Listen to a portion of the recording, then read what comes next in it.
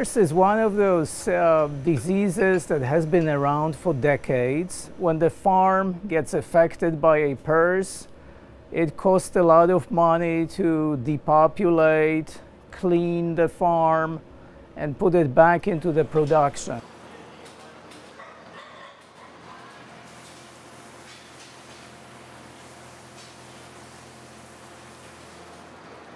So there are actually figures out there estimate the losses for PRRS just under $1 billion annually. I can do those.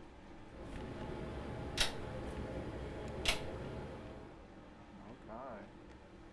And then what we could... So we had great fun with killing PRRS virus with UV light. The UV light potentially could kill airborne virus, PRRS virus. We can take live PRRS virus, move it into the air, so now it's in a form of aerosol, kind of like the way it will be in a real swine farm, and then beaming UV light over it, and in essence inactivate it or killing it. So UV light will hit the virus floating in the air and will scramble RNA and in essence scramble its way to reproduce, if you will. UV light is actually a little bit shorter wavelength, so that light typically carries a little bit more energy with it.